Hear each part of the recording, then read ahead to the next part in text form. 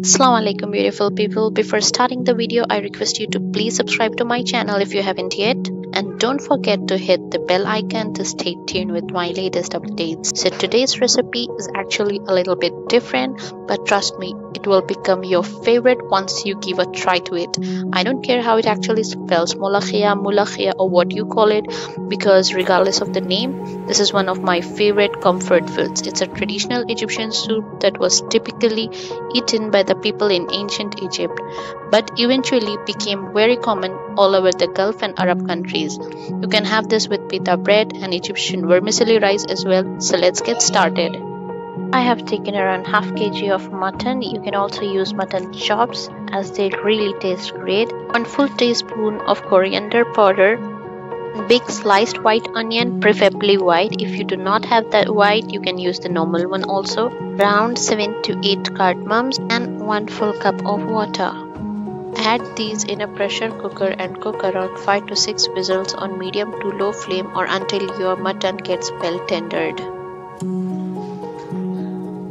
Now let's check out whether the mutton has been tendered with a fork. See, it's easily going. So now what I'll be doing is I'll be transferring it in a bigger bowl.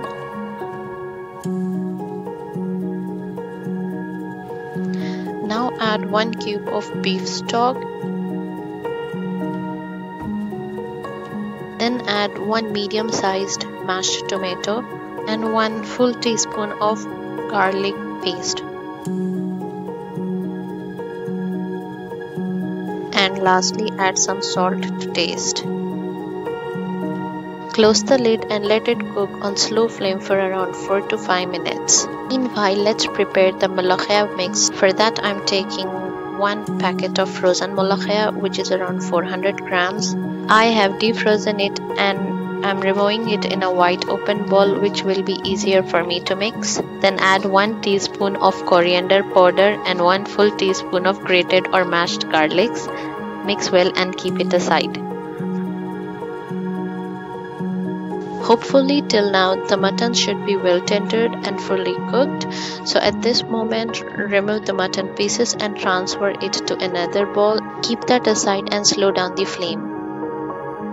Now add the Molokhiya mix slowly in the soup, or vice versa. You can add the soup in the Molokhiya mix to keep the control over the consistency you desire. Slow down the flame and let it cook.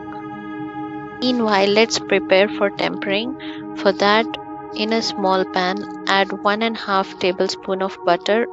Olive oil can be the optional choice.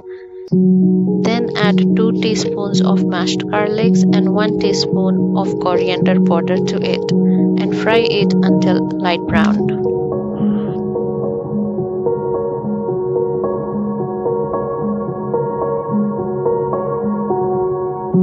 Now when you start seeing the bubbles or the froth coming over the Molokhiya, it's the time to add the tempering to the Molokhiya and mix it well.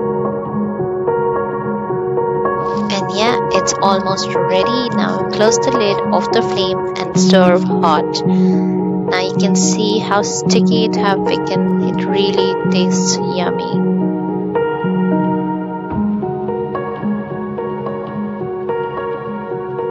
Now what you need to do with the mutton pieces which was kept aside is simply fry it in a pan. Add some butter, add the pieces of mutton and fry until you see the pieces partially starts to get burned.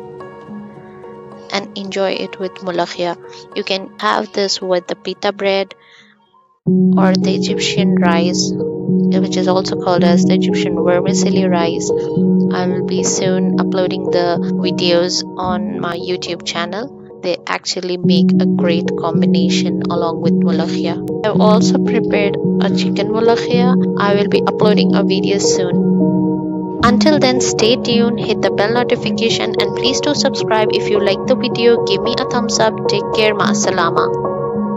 Washing hand thoroughly for at least 20 seconds after touching suspected contaminated surface is the most important precautionary measure to stay safe from corona. Take care of yourselves, your kids and everyone. Stay safe, stay home.